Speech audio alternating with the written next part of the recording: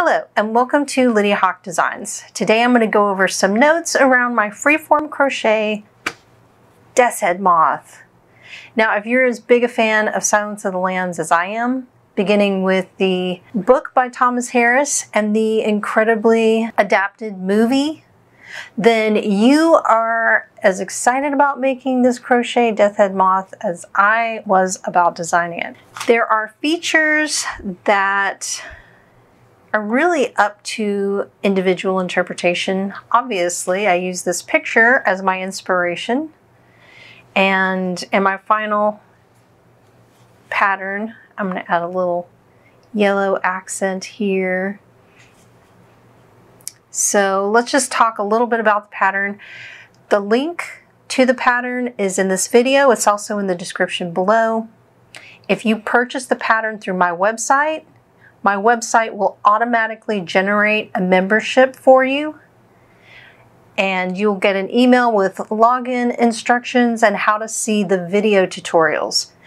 A freeform crochet pattern like this requires videos. I bend a few rules, I break a few rules, I make up some new ones as I go, because in the end it's really about making my pattern look exactly the way I want it to look.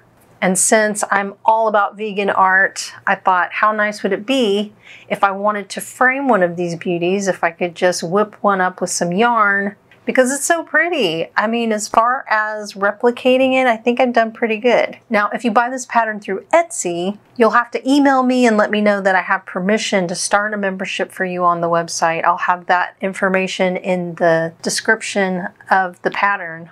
It's probably a lot easier if you just go to my website and download it and everything happens automatically.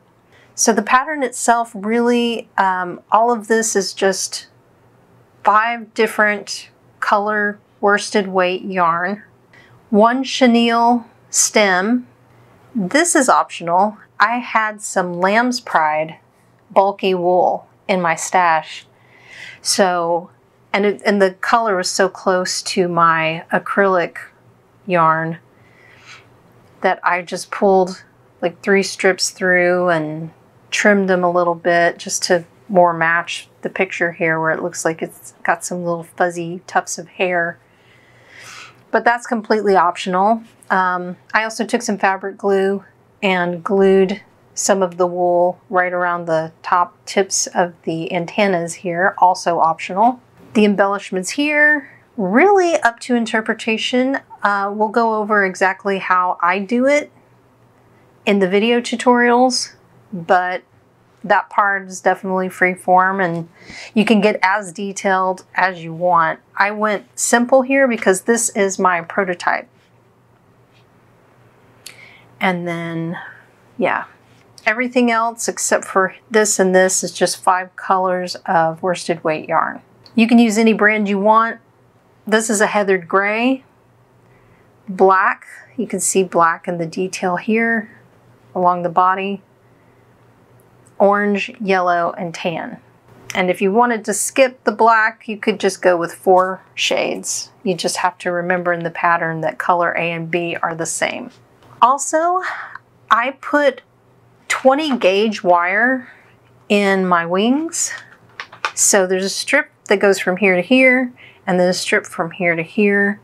Not necessary, especially if you're framing it, which is a great gift for someone who loves moths and butterflies and Silence of the Lambs. But I went ahead and put wire in mine just in case the wings were floppy, because I wanted to be able to turn it over like this and show it off. And I didn't want it to, I wanted it to be really stable as I did that. And I think that's it.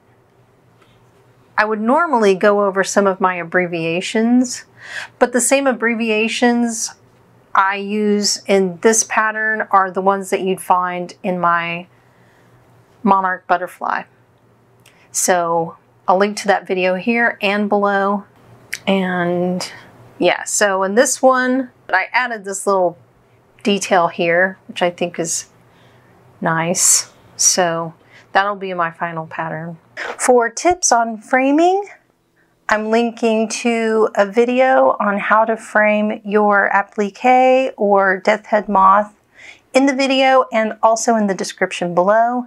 If you have any questions or suggestions or just want to share your version of this beautiful moth, you can share through Instagram and tag me at Lydia Hawk Designs and hashtag Lydia Hawk Designs, and also LHD Death's Head Moth. Thank you for dropping in. I hope you buy the pattern and make this beautiful Death's Head Moth with me. I look forward to it. Until next time.